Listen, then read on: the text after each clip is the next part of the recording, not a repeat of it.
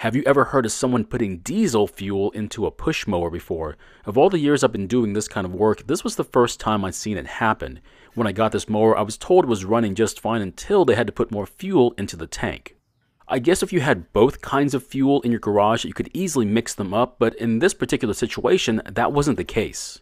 After talking to them, it was assumed that whoever took the gas can to the pump simply put diesel in, and when they needed to refuel the mower, they inadvertently put diesel into it.